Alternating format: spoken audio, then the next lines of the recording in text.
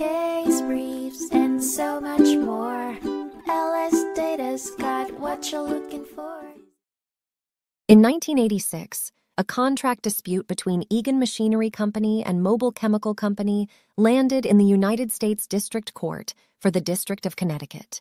The case centered around the clarity and specificity of contract terms under Connecticut law, as well as the inclusion of an indemnification provision. The conflict arose when an employee of the defendant was injured while using equipment sold by the plaintiff, leading the plaintiff's insurer to pay for the medical expenses.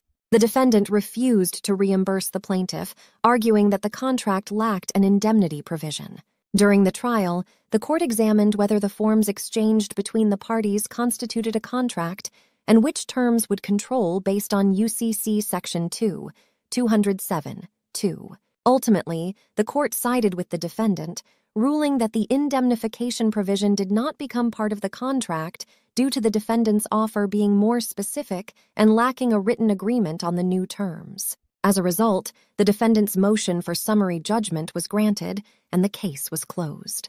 The lower court's decisions on the matter were not mentioned, and parties may seek timely review.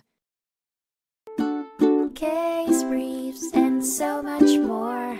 LSData's got what you're looking for. Visit lsd.law, elevate your mind. Leave the stress of class.